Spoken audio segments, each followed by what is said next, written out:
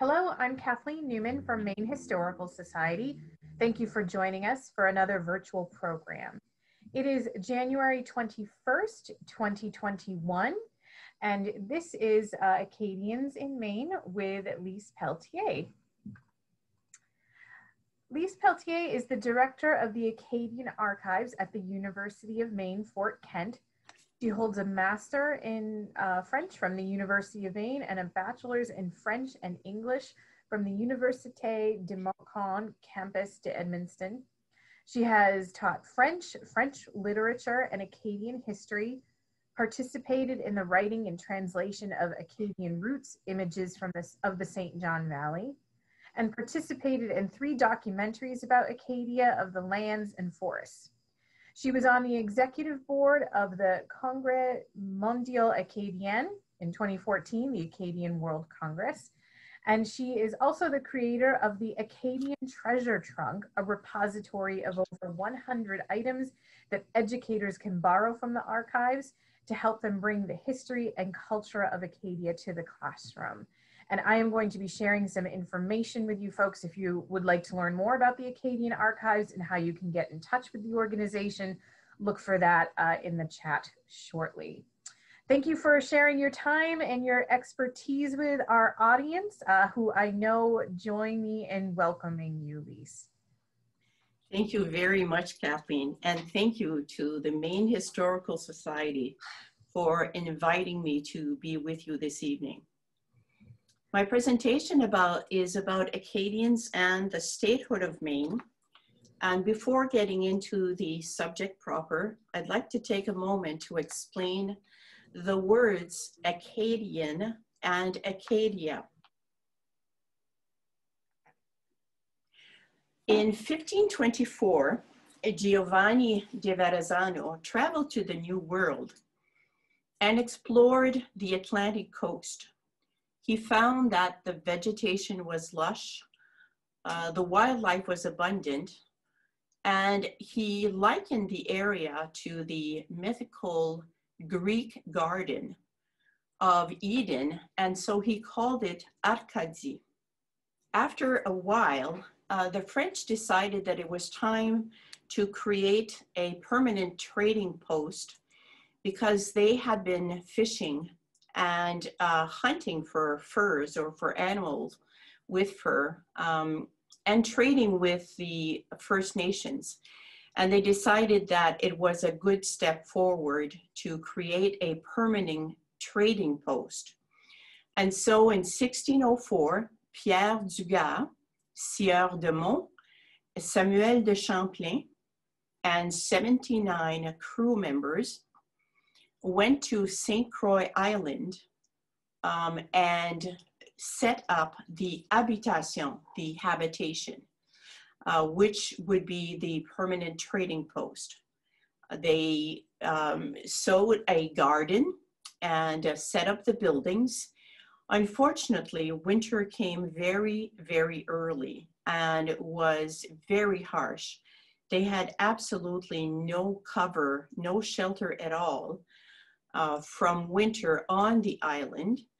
And so a great many of them died. Half the population died.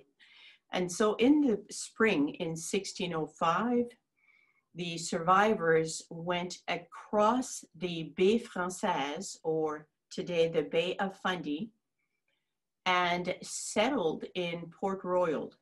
Port Royal remained the capital or nucleus of Acadia for a great many years thereafter. Acadians are the French who migrated to the area that is known as Acadia, the other French colony of France, the other one being New France. And Acadians settled in areas where the Atlantic Ocean came into the land. And so there were marshlands that were extremely salty. Acadians decided that that was going to be a good place to create farmland. And so they set about drying out those marshes. And the way they did that was by creating dikes or extremely high levees. And so the salt water would come in with the tides and completely inundate the marshlands. But the marshlands now had a way to get rid of that water, and the water would flow through a sluice, at the end of which was a kind of a hinged door so that the salt water could escape. In 2 or 3 years, these salt marshes would be devoid of salt and would become extremely fertile farming land. And so the idea of not only creating these arable lands, but also of building villages away from the hunting grounds of the Mi'kmaq really helped foster and nurture a positive relationship with them. Between 1630 and 1755, French people came to Acadie. When they immigrated, they did not immigrate as a single individual, as we see most often today. A lot of French immigrated with their families and often with entire communities. So when they arrived in Acadia, they already had a network of family, of relationships, and of people they could count on to create a community in this new settlement. And it was very necessary because the work of creating the diking systems to dry out the marshlands was extremely hard. It was very, very difficult work to do, but it reaped rewards. And so in time, because Acadians relied on their own ingenuity, they became very independent. Regardless of who was in authority, Acadians elected representatives who would carry their voices to the authorities or to town councils.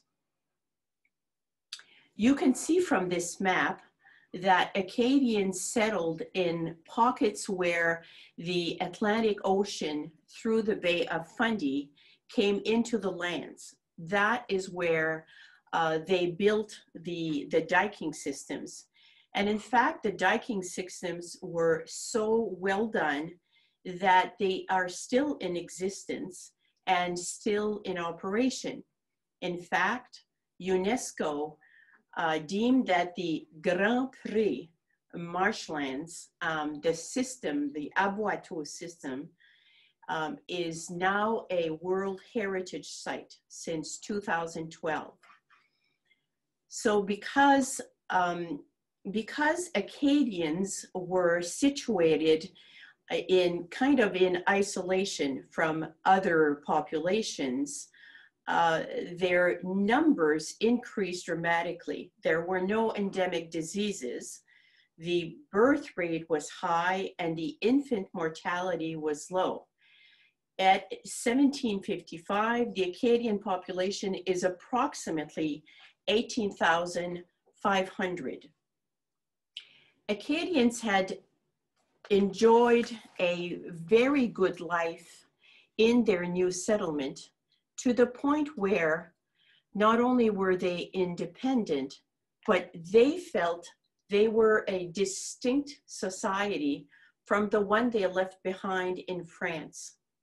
And so they started calling themselves Acadians in a way to separate themselves from their motherland and to recognize that they indeed had a different identity and they embraced it. Whoever was in charge, either the French or the English, and the colony changed hands within a period of 100 years. The colony of Acadia changed hands 7 times. It really didn't matter to Acadians who the authority was, who was governing their colony. They wanted to farm.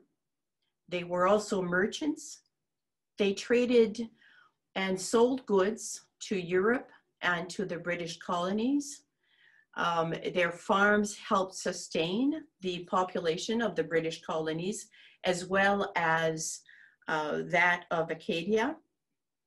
And so they were interested in continuing this lifestyle and in ensuring that their lands were still profitable and the land would go to the generation after them. They were not interested in going to war. They were not interested in going to war against the British, and they were not interested in going to war against the French or the Mi'kmaq.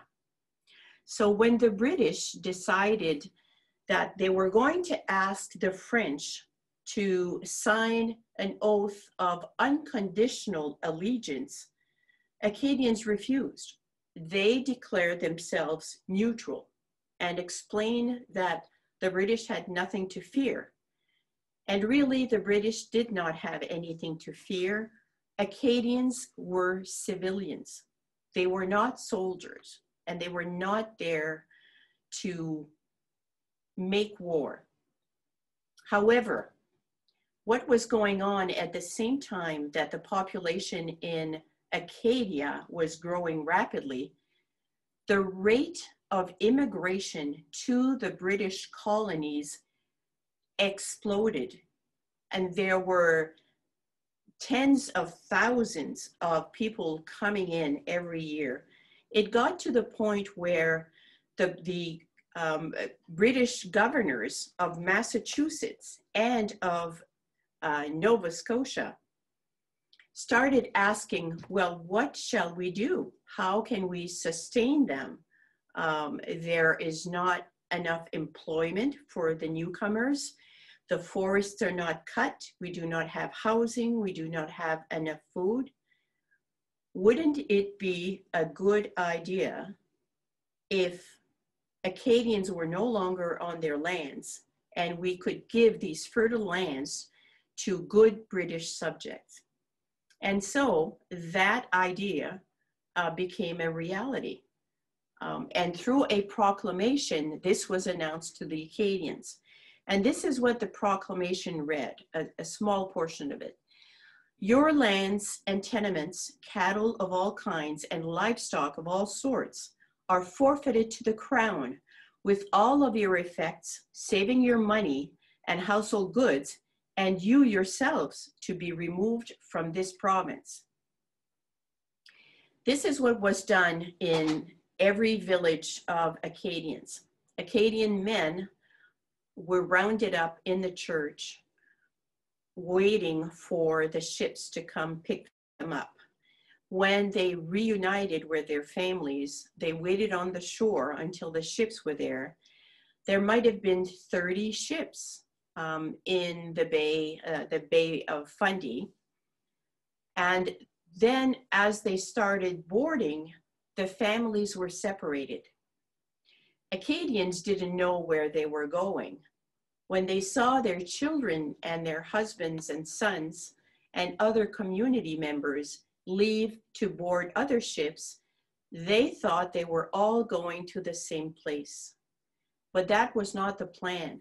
The plan was to dissipate the Acadians as much as possible. And so every ship had a different destination, which Acadians did not know about. Some families were separated on the shore to be. Once on the ships, Acadians looked back while British soldiers set fire to the buildings, their homes, their church, their outbuildings, and destroyed the crops while the livestock were confiscated. This was to destroy any hope Acadians would have of coming back, because the message was, you have nothing to come back to. Acadians call this time in their lives the Great Upheaval, le Grand Dérangement. It lasted from 1755 to 1763. The deportation was not just one expulsion and embarkment into exile. It lasted 8 years. The British first deported Acadians to the 13 colonies to the south. After 1758, they sent more Acadians to Britain and France. In all of the 18,500 Acadians in the region, approximately 11,500 Acadians were deported. Half of Acadians removed from their homes died. Approximately 2,600 escaped deportation. When I say escaped deportation, it doesn't mean that they continued living a healthy and prosperous life elsewhere. They escaped to the woods. They escaped and sometimes lived with Mi'kmaq families. Mi'kmaq families did not have enough to sustain a number of additional people. Those who escaped the deportation had very, very hard lives ahead of them. Some managed to reach the Bay of Chaleur area, or the Chaleur Bay area, and some reached the lower St. Lawrence area of Quebec. This is a map that outlines where Acadians were shipped. So you can see, let's look at 1755. You have a big purple arrow going from Nova Scotia to the British colonies to the south, the 13 colonies. And then you have a number of blue arrows that go from Nova Scotia to either prisons in England or to France. From there, after 1763, a number of Acadians came back, decided to come back, and they either went to Newfoundland or they went to Louisiana by way of trying to come back to Acadia, because they had heard that a great many Acadians had decided to go to Louisiana. Acadians were never deported to Louisiana. And one thing I want to state that I believe is quite important and was not very well known. The Yale professor, John MacFaragher, actually elucidated this in his book, A Great and Noble Scheme. The British authorities, that is the governments in place between Massachusetts and Nova Scotia, did not have enough soldiers to carry on the massive deportations and removal of Acadians. And so they enlisted the help of Americans or Yankees to help them out. And so every expedition had maybe up to 2,000 Americans who helped the British carry out this plan. This plan of removal and expulsion of Acadians constitutes an ethnic cleansing, because the intention was to destroy the culture and the people, and it was to create enough tragedy that Acadians would not seek to reconstitute their people, their culture, their identity. At the end of 1763 is the year where France and England signed a peace treaty, and the Acadian colony is ceded to England forever. So at the end of 1763, we have Acadians living in the British colonies. We have Acadians living in the lower St. John River, in England, in Quebec, in the Baie de Chaleur, in Louisiana, France, Prince Edward Island. And the total is 12,660.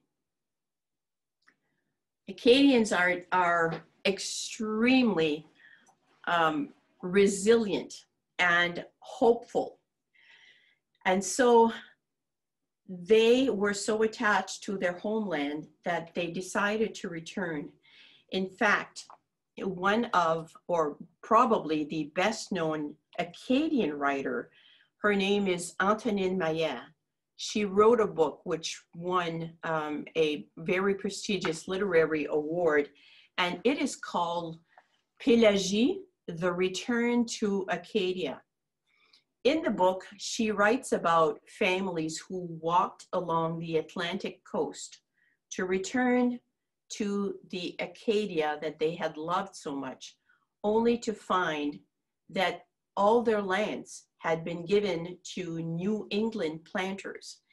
Actually, the British did start giving those lands vacated by the Acadians to the New England planters, started in 1760. When Acadians come back to Acadia, they know that England now rules, and so they are asked to sign or pledge an oath of allegiance without renouncing their religion, but they are told that they can only settle in certain areas of Nova Scotia, Prince Edward Island, and Cape Breton Island. They cannot settle more than 10 families at a time. So here again, although the British were letting them settle again in Acadia, they were limiting the opportunity for families to reconstitute into a nation. Acadians who had fled the deportation and had settled in the lower St. Lawrence River area, such as the towns you see, Rivière-Ouelle, Kamouraska, Rivière-du-Loup, Île-Verte, they started coming back, and a great number of them settled in the lower St. John River area of Saint Anne. They were hoping to build a permanent Acadian settlement there, and that they enjoyed their life there. They started farming and they traded. They traded with British merchants, and they also traded with the British colonies to the south. And they were hoping that they would reconnect with their Acadian families. What happened then was that in 1783, at the end of the Revolutionary War, with the United States, a new independent nation, a number of loyalist soldiers and their families who had fought against the Americans in the recent war decided that they were not returning to England, that they wanted to go and settle in Canada. 40,000 of them went to Canada in 1783, 1784. 12,000 of them landed at the St. John River area and came to live close to the Acadian village. Now, when Acadians realized this, their hopes of getting a French Catholic priest were dashed. They never thought they would be able to get a priest, a Catholic priest with so many Protestants around them. Another reason they wanted to leave was because the newcomers wanted land, and not only land, but they would deplete the forest to build their homes, build their commerces. And since we're talking about a great number of people, Acadians feared that their hunting grounds, that was part of their economy, and the lands that they were hoping to become owners of, this was not going to be possible. And it was not going to be possible for them as well to transfer these lands to their children. And so you have a great number of reasons for Acadians to want to move elsewhere and maybe have their own community. And the newcomers were not friendly to Acadians. There were some skirmishes. In some cases, the loyalists came in and said, "You don't belong here. You do not own these lands. We are taking over." And after, it did not take a very long time for Acadians to decide that they needed to leave. And so they petitioned the new government of New Brunswick, 1784, for lands in the Madawaska territory. That area was very well known to them because they had journeyed up the rivers, up to the St. Lawrence River, and they knew that there were vast virgin forests in that area. And there was the St. John River was extremely healthy, and they could probably have a new life there and establish a new permanent settlement of Acadians. This is a map of the St. John River Valley. So the St. John River Valley starts at the Grand Falls and goes westward and northward equally on both sides of the St. John River. And so it meanders for about 70 miles up to where the St. Francis River joins the St. John. So you have three entities in that single area. And it's going to be important in a little while when we talk about the Aroostook War. So if you look up towards the left-hand corner of the map, you will see an area that's called Bow Lake. And it is an international boundary between Quebec, New Brunswick, and Maine. So I think it's unique in that respect. So here is the concession. This is the grant map of 1790, which was awarded to Acadians who settled in the St. John Valley. The lots of land are divided into long lots or spaghetti lots, as they are in Quebec. And this was also the British way of cutting up lots. Everyone had access to the river, and then they had access to wooded areas, and they have plenty of land to build a farm as well. It was not unusual when the first families came to the area for one son to settle on one side of the river and another son to settle right across from his brother, let's say. The Acadians living in the St. John Valley area, let it be known that, there was ample land and good living in the area. And so a great many of their relatives joined them. They were originally from Acadia, and there were also some French Canadians from Quebec. And in time, the population grew very quickly.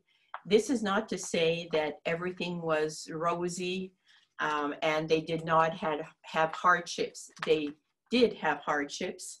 They even have a great famine.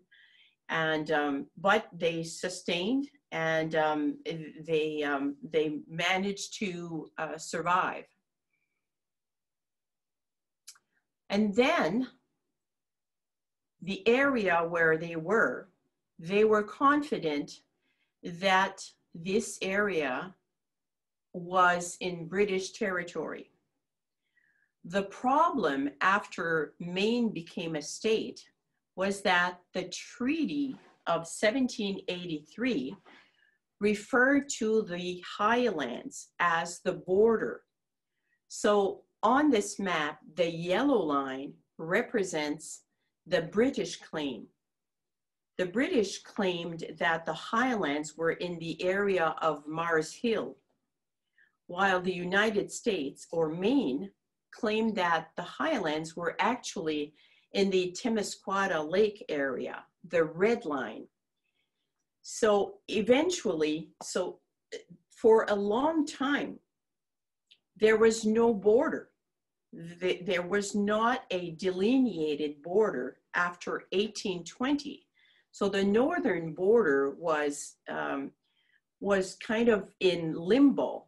And I believe that's how Bangor became known as Northern Maine, because the rest of it was, well, first of all, there wasn't a heavy population in that area. And because it was in flux for such a long time, it wasn't until 1842 that the border was determined. So Maine, the United States, and England both had claims. Both wanted access to the forests because there were giant white pines. The white pines served in the shipping industry to create masts. And then the lumber industry also started.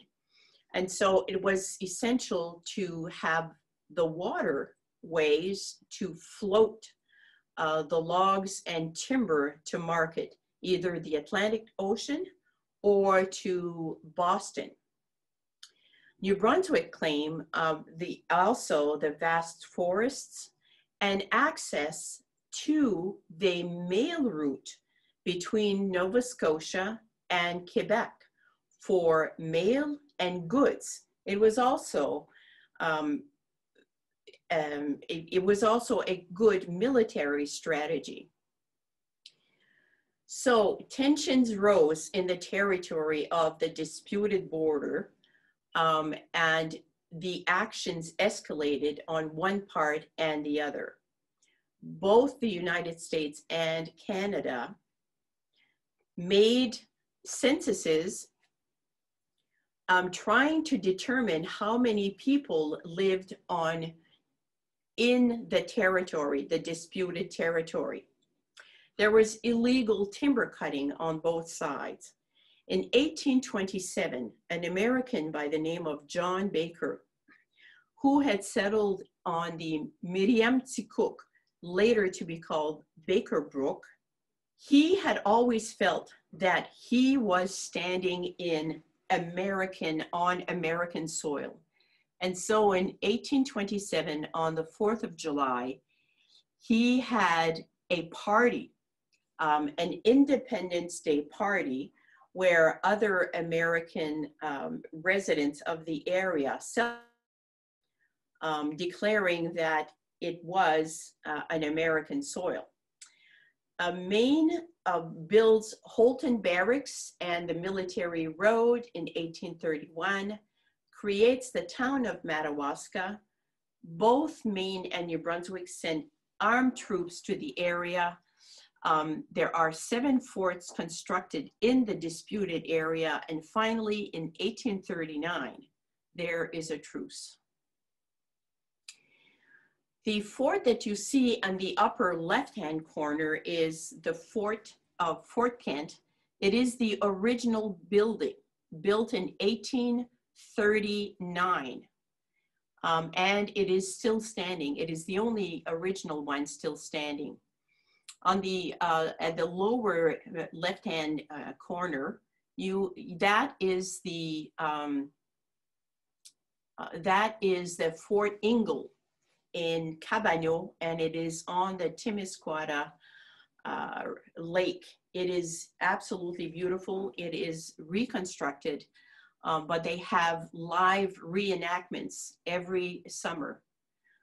On the top right-hand corner, you find the fort of Petit Sault, or Little Falls, situated in Edmundston, New Brunswick. That is a British fort, as well as the Fort Ingle.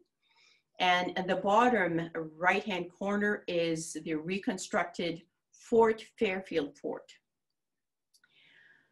This is the flag that John Baker hoisted on July 4th, 1827. It's very ironic because eventually, as we know, the land where he was farming and had set up a mill became or remained, and New Brunswick, therefore, a British entity.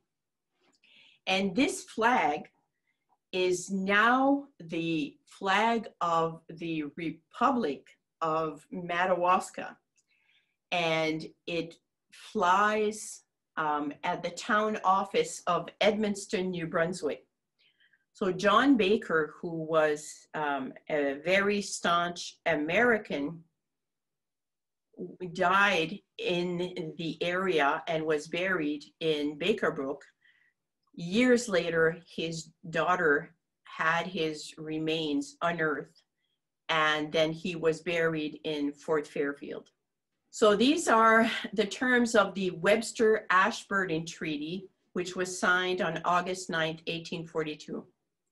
The St. John River becomes the international boundary, and it's not in the middle of the river. The boundary is wherever there is the deepest current, or the channel, the Channai.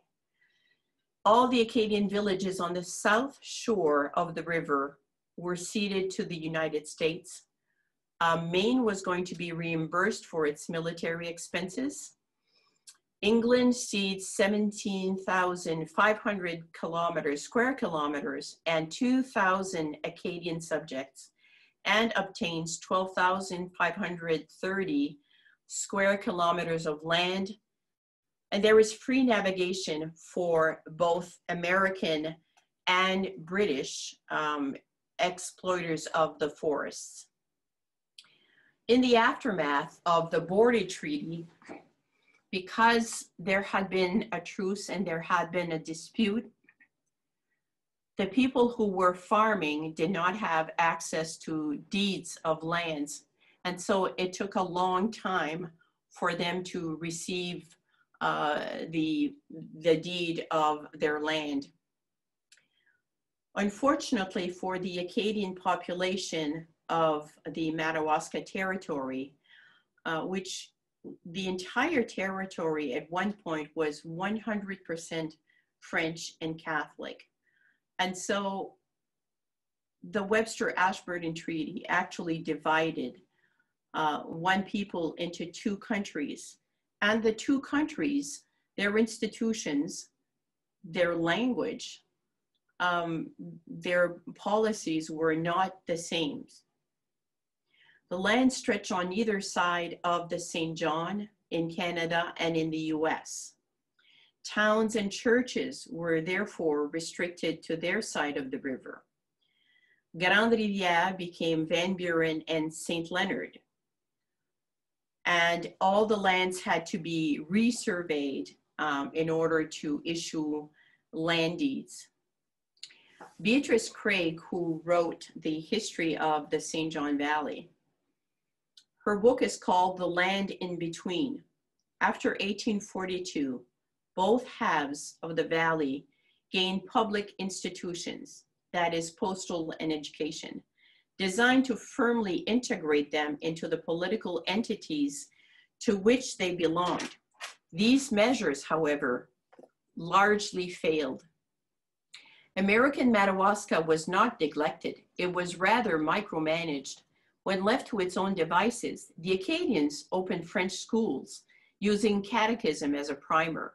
But since parents had to pay full tuition, which limited the number of students, this resulted in a high rate of illiteracy. So adding to this situation, between 1830 and 1930, approximately 1 million French Canadians immigrated to Maine. So we're going to look at the context, the historical context of the state of Maine at this time.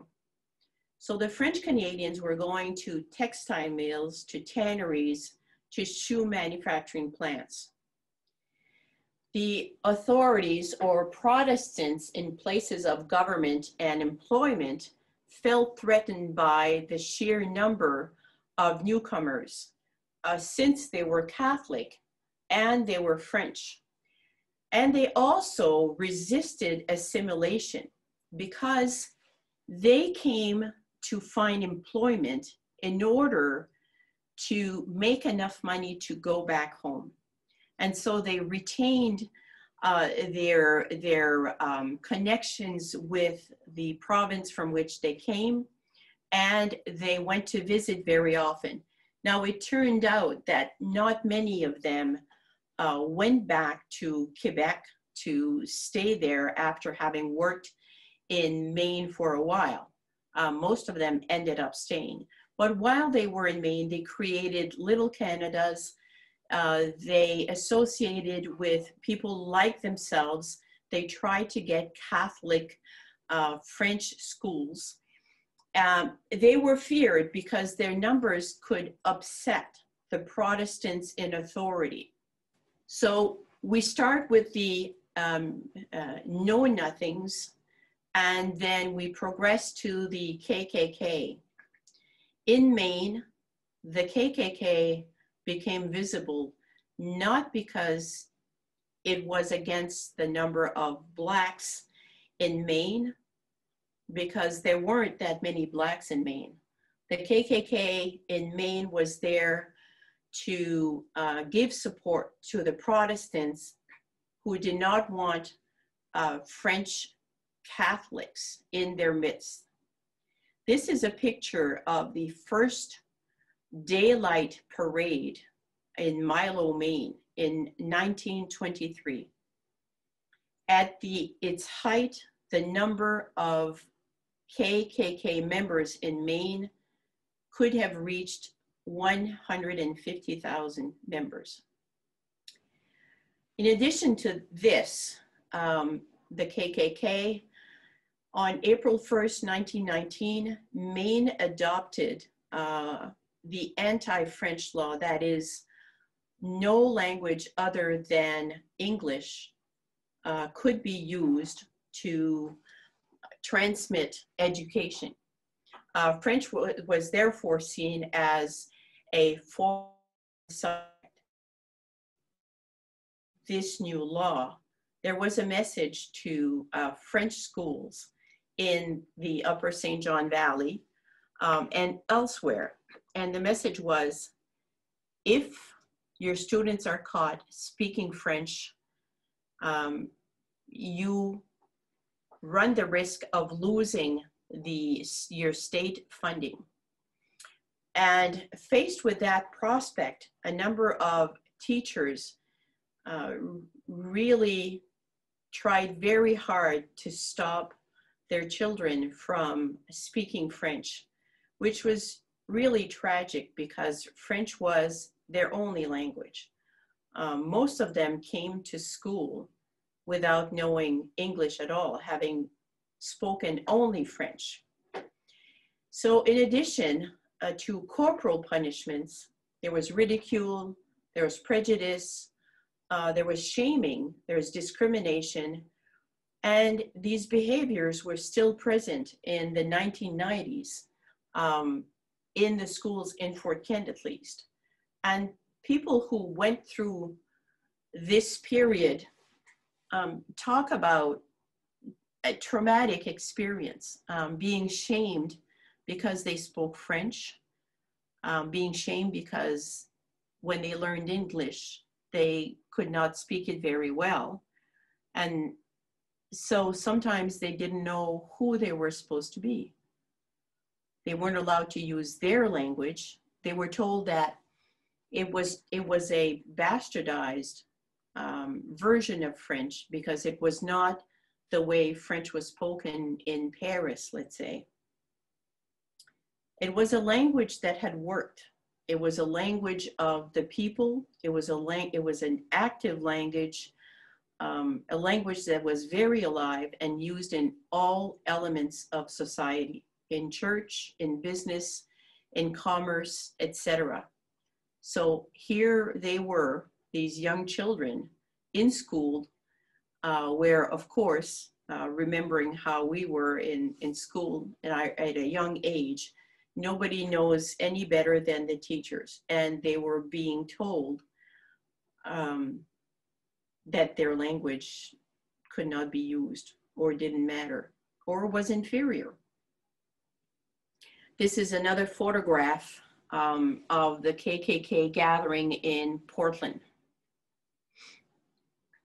The KKK were so strong in Maine that they helped elect a governor, Ralph Owen Brewster, and a very popular person, Farnsworth, was a great speaker of the KKK. In the St. John Valley, French was very much still the language of business, the language of families, the language in church.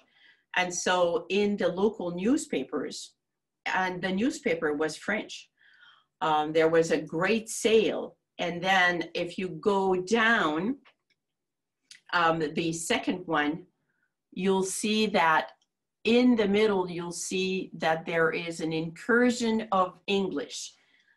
Our stock is up to date, but everything else is in French. These are some of the ways where the entire St. John Valley on both sides continues to be a borderland. First, you have one people divided into two different countries and two different state entities, the province of New Brunswick and the state of Maine. In the northwestern section of the province of New Brunswick is 100% Francophone. So all French, and the culture is very close to Quebec and Europe. Whereas in Maine, of course, the language and the institutions are totally different, and the language of commerce is English. However, in the St. John Valley, French continued to dominate for a number of years. And in fact, there were other collaborations that are highly visible.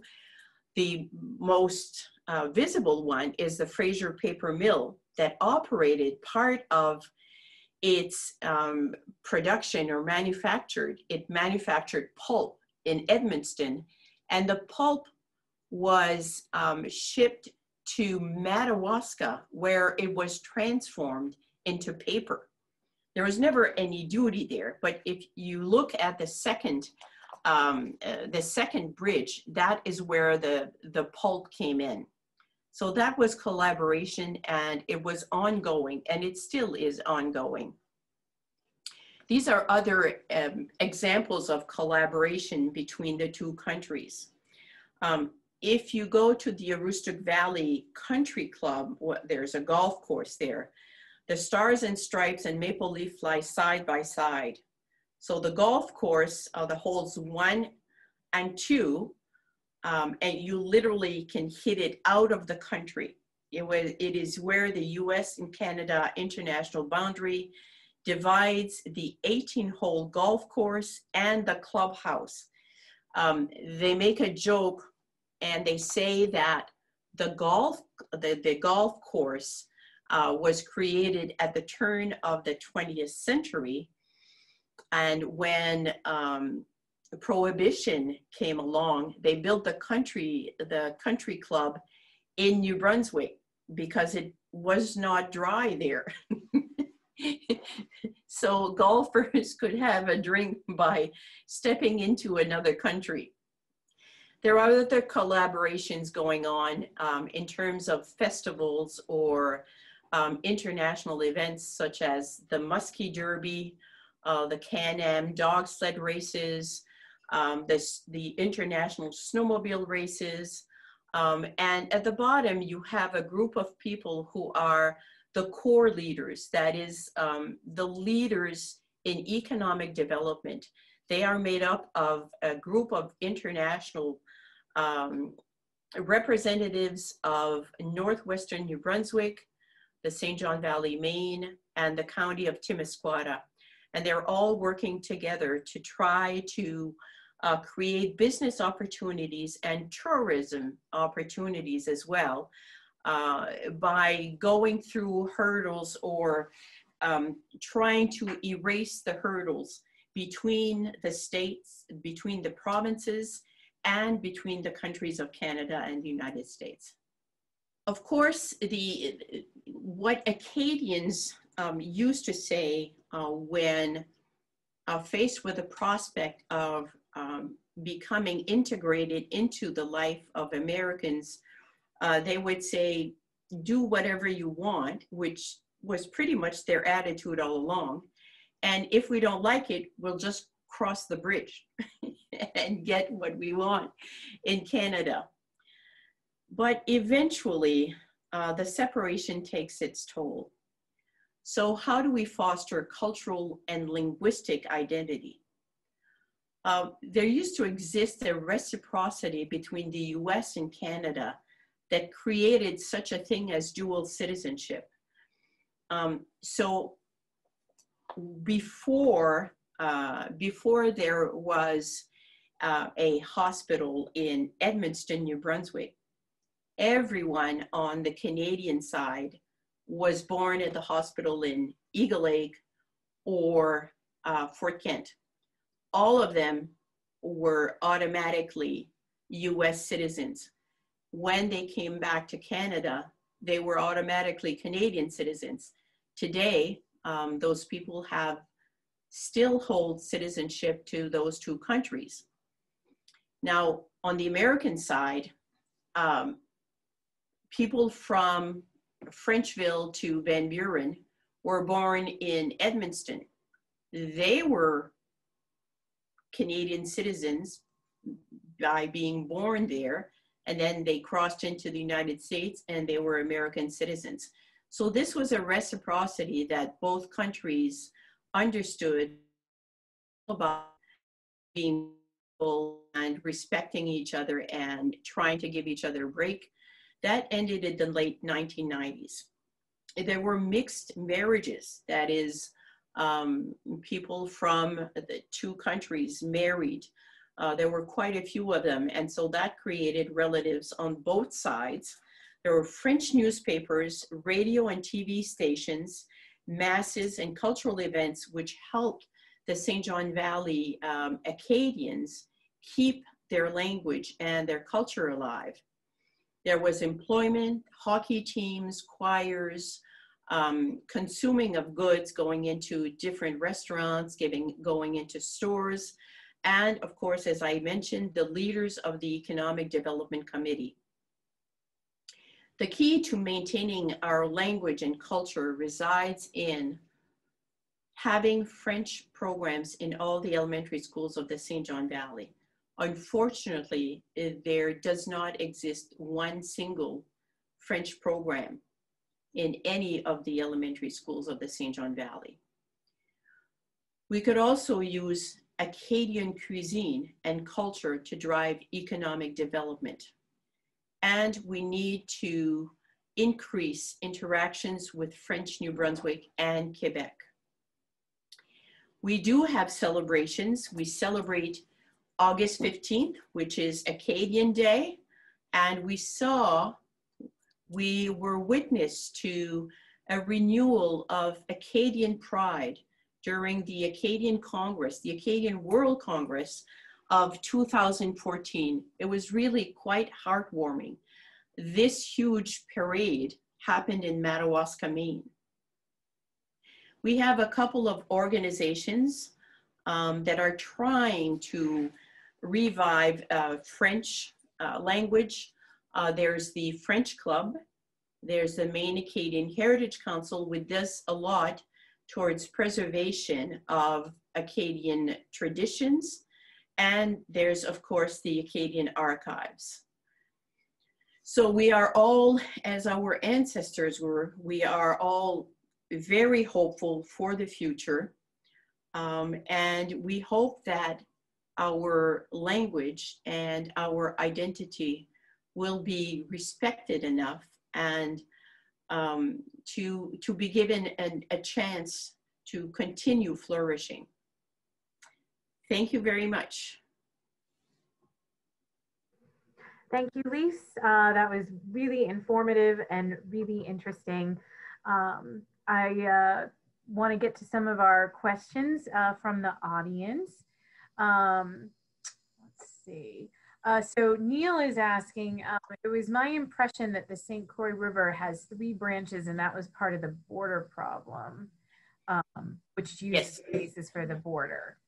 It was part of the problem, although they resolved that it was another St. Croix river that they were talking about.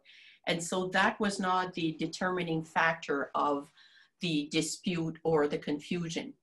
The word that led to a lot of confusion was highlands. Thank you. More questions. Linda asks, what is the difference between Acadia and Arcadia? Arcadia is a mythical, I'm not sure. It's Acadia.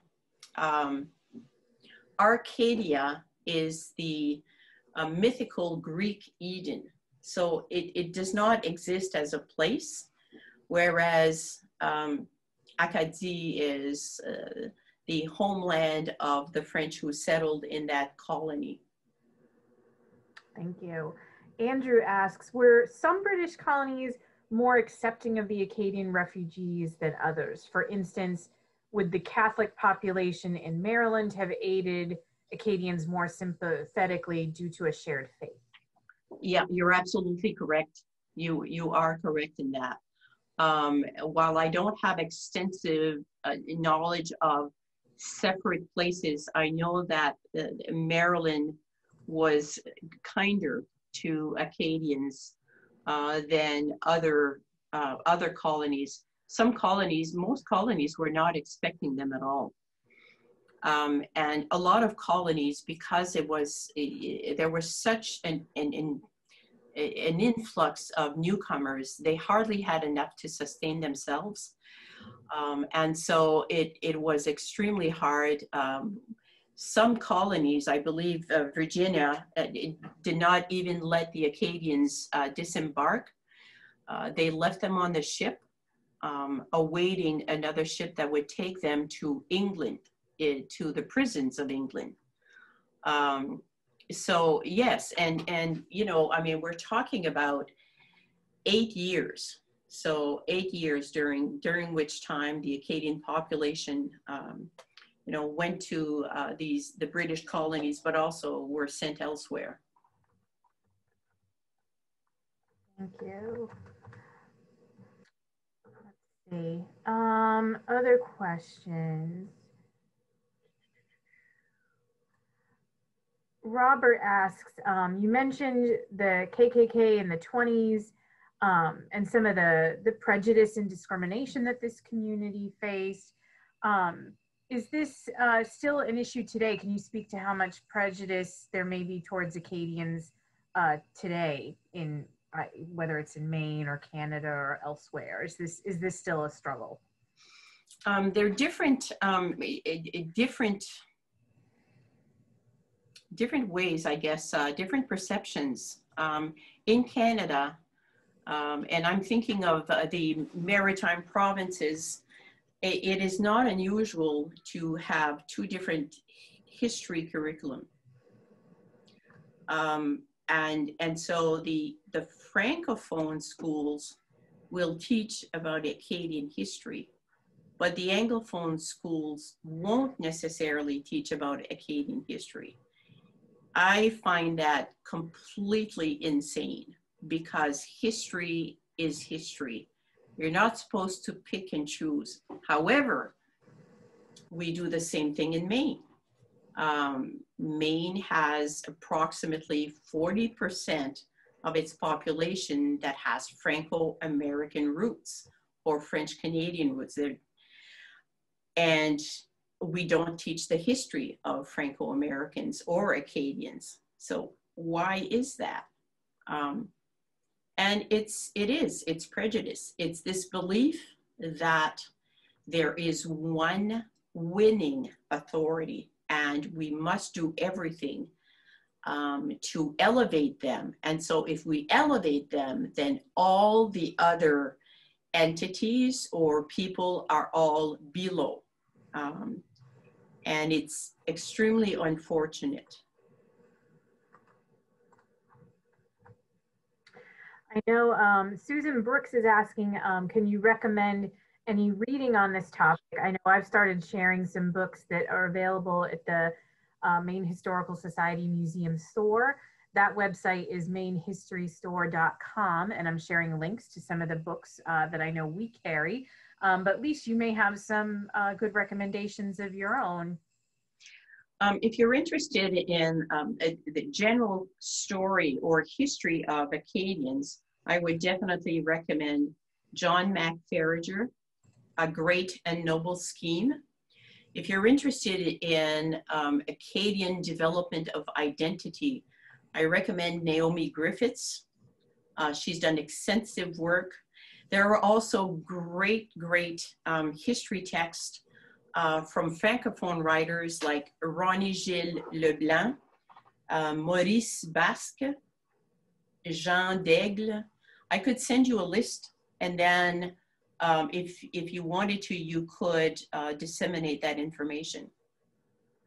I know a lot of, yes, please share that with us, and anyone who has more questions about this that we may not get to this evening, or just questions about our other programs, feel free to email me at kneumann@mainehistory.org, and I'll get those resources that Lise shares with me. I'm happy to pass them on to you. A lot of people are asking too, or have questions about their own Acadian ancestors or heritage. Where would you recommend they go to do some research? Actually, come to just write the Acadian Archives. We do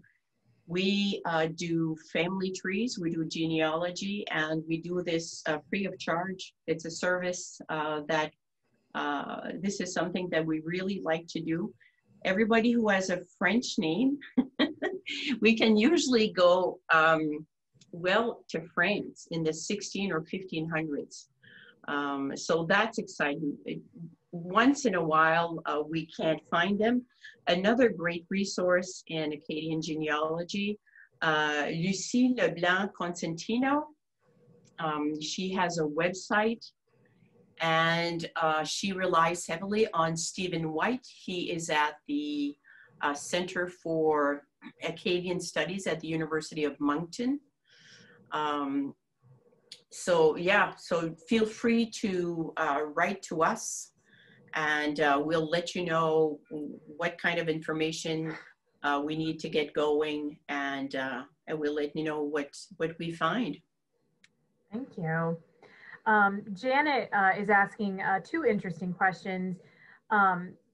If we assume that French Canadians are different from Acadians, what was their heritage?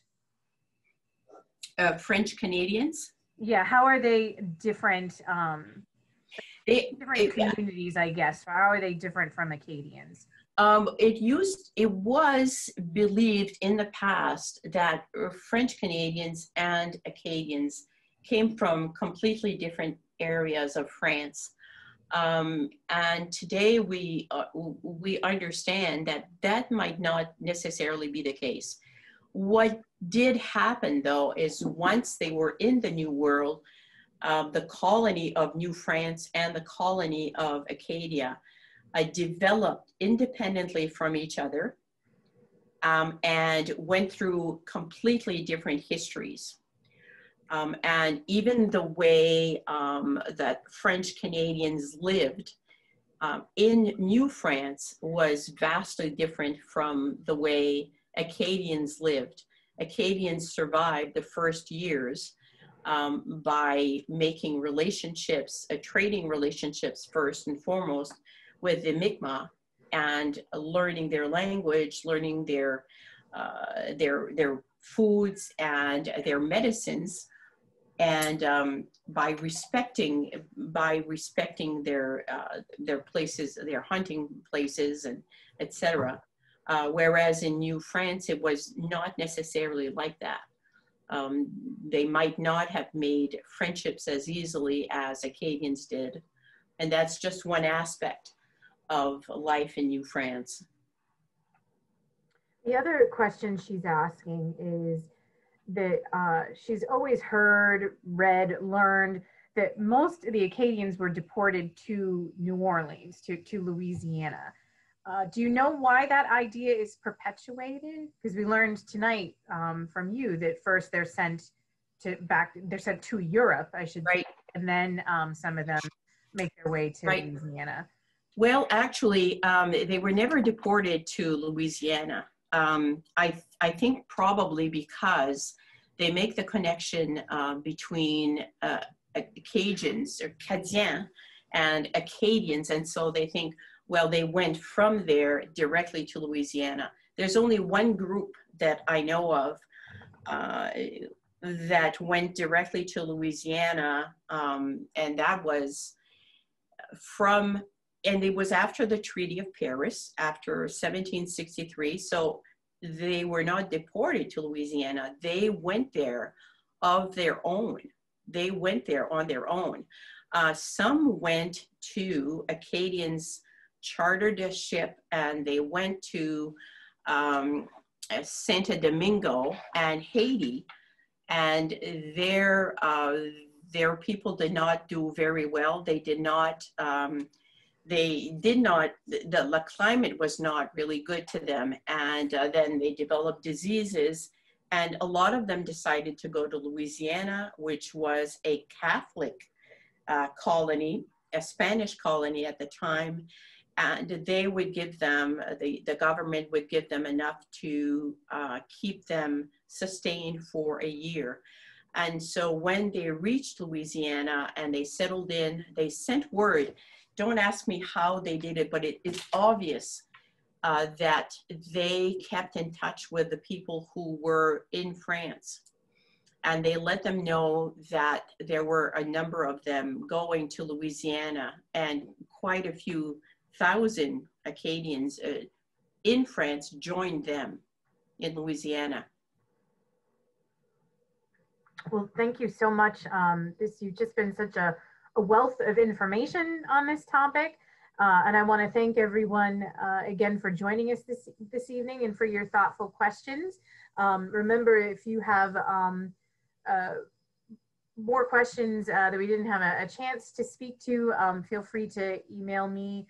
My email is there in the chat. And don't forget to visit the Acadian Archives at www.umfk.edu/archives/. You can email them at acadian@maine.edu. Don't forget to see the recording of this program and our other programs, more about our events, how to become a member, how to visit Maine Historical Society and do research. Visit mainhistory.org. Lise, thank you again so much for spending the evening with us. Is there anything else that you'd like to say, or any other resources that you'd like to remind us of or share with us before you go? I think you mentioned, Kathleen, at the beginning, you mentioned that I created a trunk. It's a treasure chest, and stay tuned, because that will be launched quite soon, and I'm very, very excited about it. Fantastic. Well, thank you again very much, and I hope we'll see everybody back here soon for another virtual program from Maine Historical Society.